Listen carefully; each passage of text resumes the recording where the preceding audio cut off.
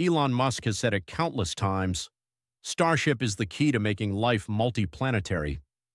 It's not just a rocket, it's the foundation of a future where humanity doesn't just live on one planet, but across the solar system. But before Starship can take us to Mars, it must first prove itself on a mission far closer to home, the Moon. And now comes the twist. In a stunning statement, Gwynne Shotwell, SpaceX's president and COO, has confirmed something few thought possible. Starship HLS will be ready on time for NASA's Artemis 3 mission in 2027. Let that sink in. The most complex spacecraft ever built, still struggling with leaks, engine failures, and test explosions, Shotwell insists it will land humans on the Moon in less than 2 years. But can SpaceX really deliver on this extraordinary promise? Or is this the boldest gamble in aerospace history? Welcome back to SpaceX Saga, where today we break down Musk's dream, Shotwell's promise, and the ticking clock leading to Artemis 3, humanity's next giant leap. We're now in the second half of 2025. The countdown is on. Artemis 3 is officially scheduled for 2027, and it's no ordinary mission. For the first time in over 50 years, astronauts will attempt to walk on the Moon. But unlike Apollo, this isn't a quick visit.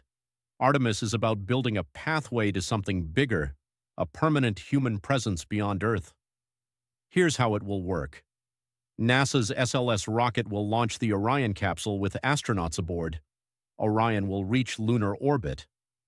From there, the crew will transfer into SpaceX's Starship human landing system, the massive vehicle tasked with descending to the lunar surface and bringing them back. Sounds simple, right? But behind this plan lies one of the toughest engineering challenges in history. The challenges facing Starship HLS. For Artemis 3 to succeed, Starship HLS must master multiple breakthroughs, each one a potential showstopper. 1. Orbit first. So far, not a single Starship has completed a fully successful orbital mission. Some have reached space, others exploded. For Artemis 3, SpaceX must prove Starship can reach orbit safely and consistently. 2. Flawless booster and ship landings. NASA won't accept partial successes. Starship must demonstrate reusable, reliable landings for both the booster and the ship, something still far from routine. 3. Orbital refueling, perhaps the hardest challenge. To get to the Moon, Starship will need massive amounts of fuel transferred in orbit. We're talking about cryogenic methane and oxygen, hundreds of tons, moved in microgravity with pinpoint accuracy. Nothing like this has ever been done before. 4. The lunar-ready vehicle. While leaks of the HLS interior and crew elevators have appeared, no one has seen a fully assembled, flight-ready lunar Starship. The clock is ticking, and yet, Gwynne Shotwell told NASA directly, "If there's a delay in Artemis 3, it won't be because of us." That statement alone has changed the conversation. Why Shotwell is so confident behind the scenes? SpaceX is preparing for something we've never seen before: rapid-fire Starship testing. Flight 10 and 11 are already being readied. The new version 3 Starship and Super Heavy boosters are rolling out of Starbase. Elon Musk has even suggested 25 Starship flights could happen in 2026 alone. Think about what that means. 25 flights in a single year isn't just testing, it's acceleration at a scale the space industry has never experienced. Each flight is an opportunity to fix leaks, refine engines, test heat shields, and eventually attempt the Holy Grail, orbital refueling.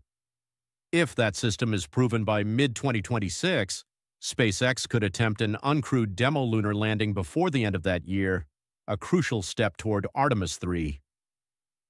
The monsters SpaceX must defeat.